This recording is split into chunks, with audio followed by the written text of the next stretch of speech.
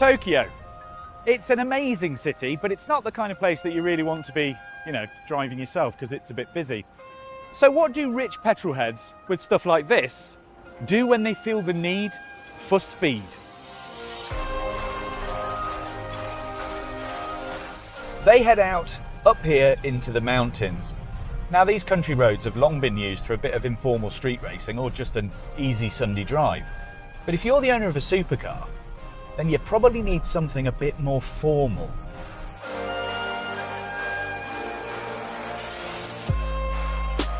Welcome to the Magarigawa Club. Situated about an hour outside Tokyo, just a stone's throw from the coast, the Magarigawa Club is the newly opened best-kept secret of the Japanese supercar owner. Nestled in the jungle-covered hills near Minamiboso in Chiba, it's a 3.7km long track designed by F1 trackmaker Supremos, Tilka engineers and architects. And it's conceived as a kind of track-based luxury spa for people and cars. And just driving up the driveway, you get the impression that this definitely isn't your usual motorsport circuit. It's more like Jurassic Park with Armco, or a luxury retreat with a slight whiff of high-octane fuel. There's only one problem. Not being from around here, I haven't got any wheels. So I had to borrow some from the Magarigawa Club, and they suggested a second-hand Porsche from 2010.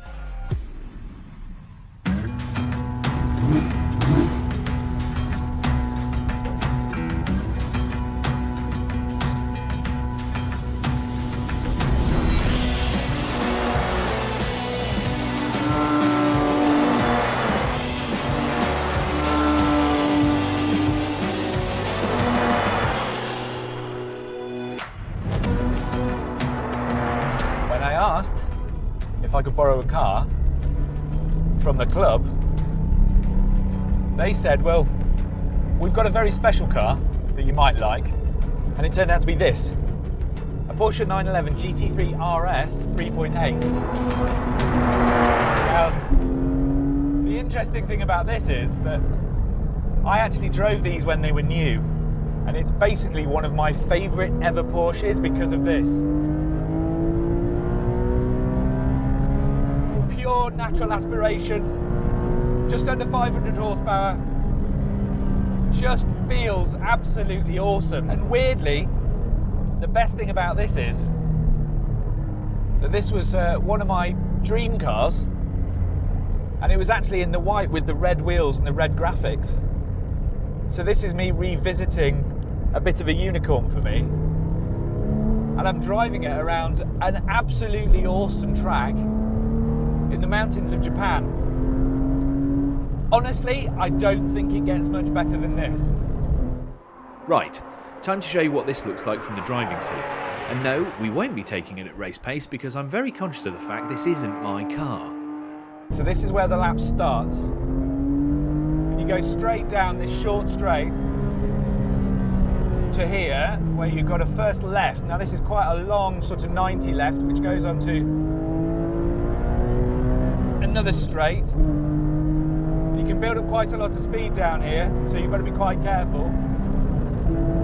Going quite quick now. Heavy braking because we're coming into a slightly more technical section. So we go first right and then there's a quick left. And it's a double apex corner and it tightens, so you've got to be quite careful. Big hairpin. And then drive back out of it and up to another straight. Again, we go right onto this bit of straight. You sort of got a fade to the right and left, but nothing too scary. But then you're coming back into a sort of mild right-hand corner, but it starts to go uphill here. And this is where you start to get the gradation change. And then you've got to be quite careful because these rights are blind, so you're coming over a blind crest and you go right again. So there's quite a lot of understeer if you're not paying attention. Then you go left and through a little section that if you take a lot of curb, you can actually straight line, but I'm a bit scared, so I won't. A little bit of a tweak there, and then it starts to just go straight uphill. And then there's a massive blind crest before the clubhouse, and then you start to come down into this little dip. So it's a little bit different. Pop back out to the left.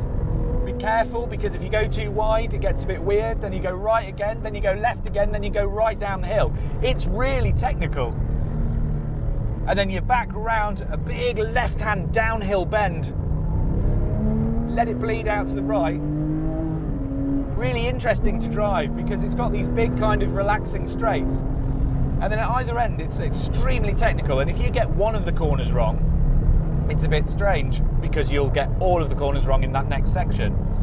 But looking around me, it's just got this weird old school vibe. There's ancient forests, and you can see where the track's been carved out of this valley, and then it's all been replanted. Now, it's not grown up quite yet, but I've never been to a racetrack that's got so much nature surrounding it. You really do feel like the track's nestled down into the V of the valley. And then you've got these big walls which separate the elevation change from the top part of that straight to this one. So it's quite a long, thin circuit, sort of snakes around inside this beautiful kind of ancient valley.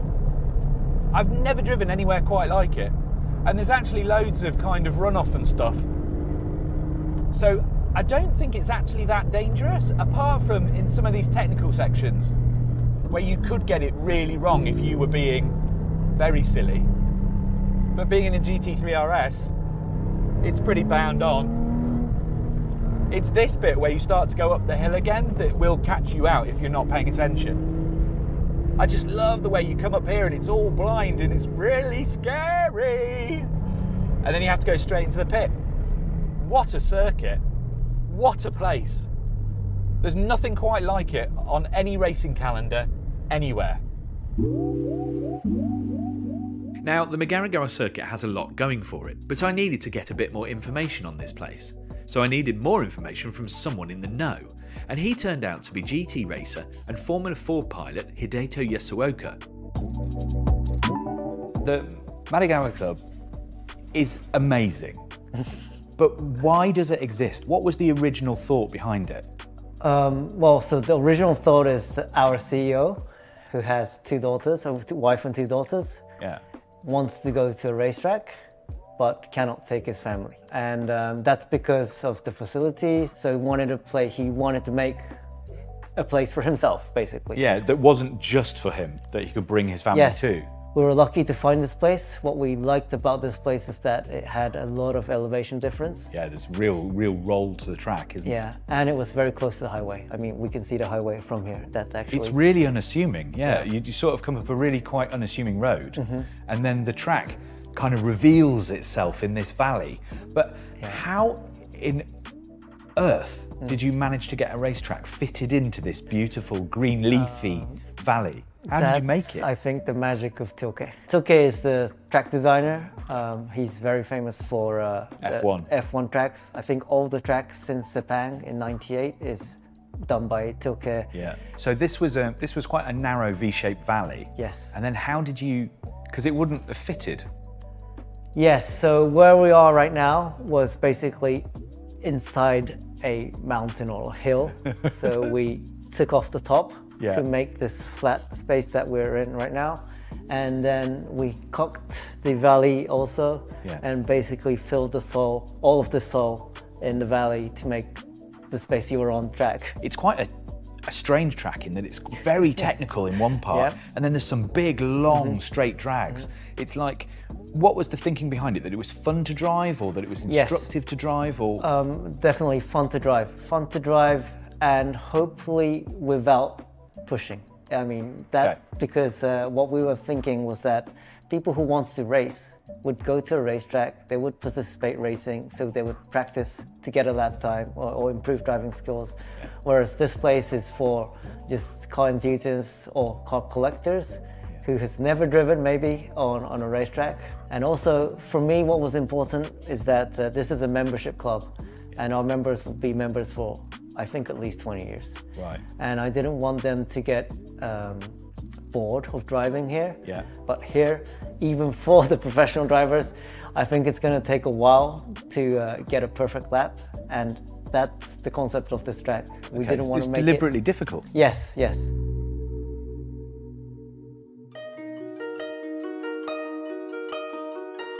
Do you know what? I can barely believe this place. It's utterly fantastic. But the Magarigawa Club is essentially a literal petrol head's paradise. Thing is, nice as all this is, a sanctuary for you, your friends, your family, even your dog, if you come here, there was one place that you really want to be, and that's out there, on track.